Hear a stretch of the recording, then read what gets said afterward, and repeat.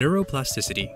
You hear the term very often these days from smartphone apps, learning centers, rehabilitation centers, and even through athletic performance. But what does the term really mean? Well, let's keep things simple. If you break down the term, neuro means nervous system, which consists of the brain, spinal cord, and all the nerves that send and receive information to and from the brain. And plasticity, which comes from the Greek word plastos, meaning moldable. So together, neuroplasticity means a moldable brain.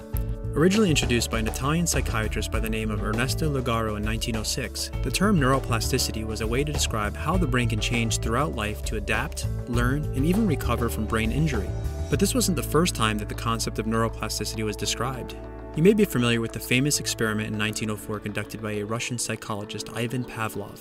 Professor Pavlov was able to essentially rewire the brains of his dogs to salivate at the ringing of a bell. He did this by repetitively ringing a bell every single time their food was presented to them. You probably have personal experience with neuroplasticity and don't even know it. As a matter of fact, every time we learn something new, we are harnessing the power of neuronal plasticity. You may remember when you were back in grade school, your teacher told you at the end of the week you're going to have a quiz on all 50 capitals of the United States.